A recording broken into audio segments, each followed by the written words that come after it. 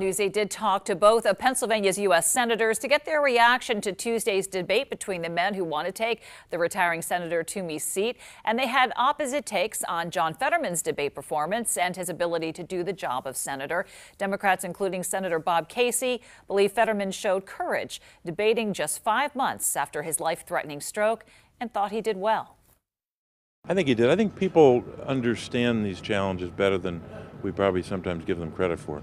They've seen members of their own family go through a difficult health challenge and come back, and that's why they identify with him.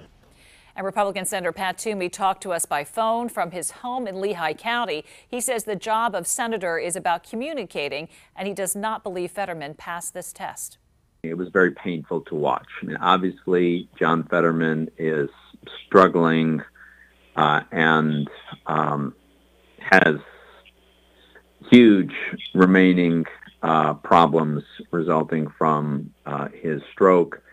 It really makes you wonder if he wouldn't have been far better off to withdraw from this race and focus on his health and trying to recover.